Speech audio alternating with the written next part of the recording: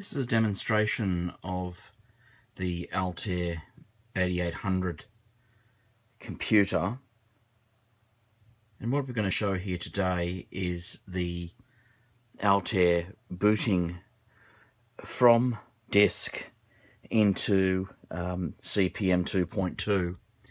As you can see, the Altair is connected to a VT220 terminal from DEC, and the demonstration really is to show that it is possible to boot into CPM and the speed that it takes to boot from a floppy disk.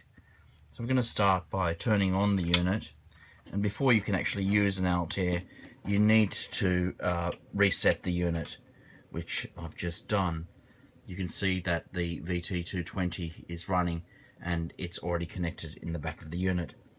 In order to boot CPM, we need to point the program counter to FF00 hex, which is the starting point of the bootloader, and we do that by toggling in an address using the toggle switches.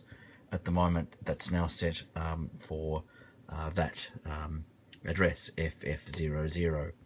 As soon as we've done that, we set the program counter to read the switches by examining that particular memory location by raising this examine switch, which we've done now, and you can see that the address is now set to FF00 along these lights, and this row of LEDs is actually showing you the particular byte that's sitting in that memory location.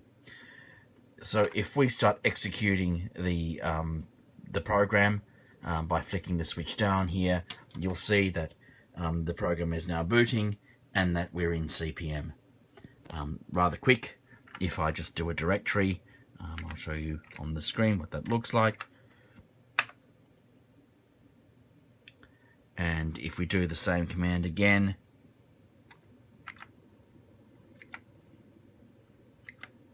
and we'll have a look at what's happening on the front panel when I do that DIR. And that's it.